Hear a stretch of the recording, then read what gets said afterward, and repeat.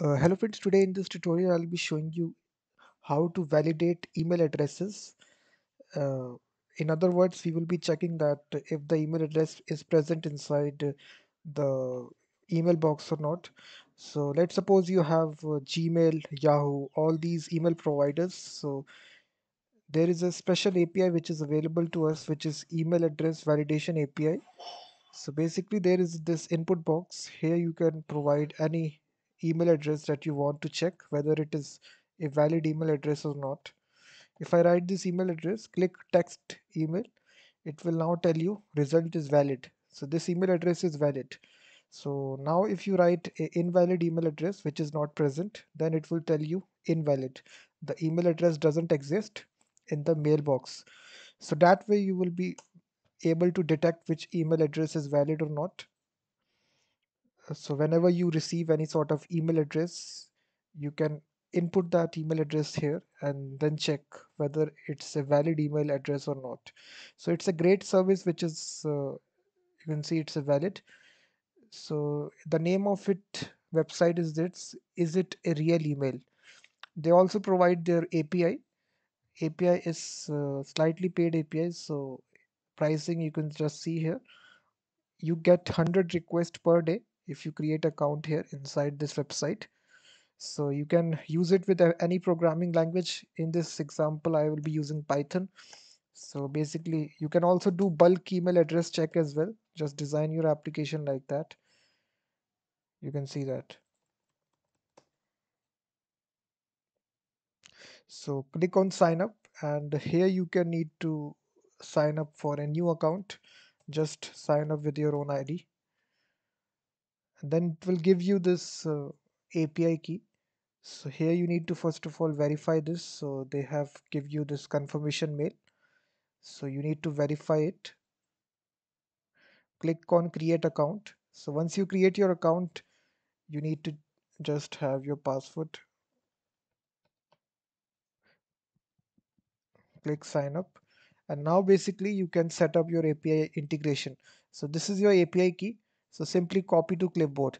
And basically this will be different for you if you create your account. So don't copy my API key. And now just create a app.py file inside Python. So here we will first of all import the request module. This is present inside Python. And then just create API key variable and paste your own API key. And then basically we will have email address to check. So here we will check this email address, which is a valid email address. After that, we will make a request by this module request.get, and the URL will be pretty simple, which will be https is it a real email /API/email and then /validate. This is the URL, and put a comma, and then there you need to pass the API key. So inside params you will pass your email. In single quotes you will write email, and then you will pass your email address, comma. After that we need to pass this API key as a header. So here basically we will have headers here. So inside this header we will have this authorization,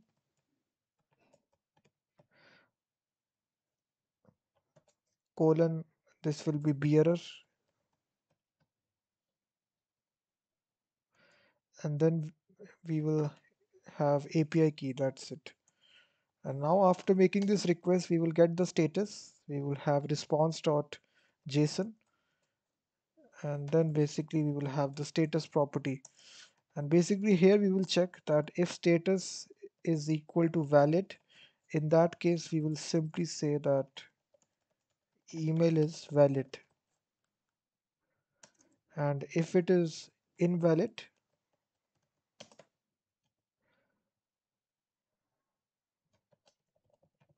then we will say that email is invalid. So you can see we have two conditions, whether status is valid, we will print out email is valid, and if email is invalid, then status will be invalid. So now we can execute this Python script, python app.py. So now you will see it will make this request. So now basically it is written email is valid. If I change this, I can also take this as a input from the user. So what we can do is that we can say that import system, and now we can simply take this as user. So email input, enter the email address. So here we can replace this. So now basically when you execute your script, so basically it will ask a question to you that enter the email. So I will enter my email address. Let's suppose I enter an invalid email address which doesn't exist. So now basically it will say email is invalid. So once again, if I enter a valid email address, so now you can see it will take some time. So, so, so,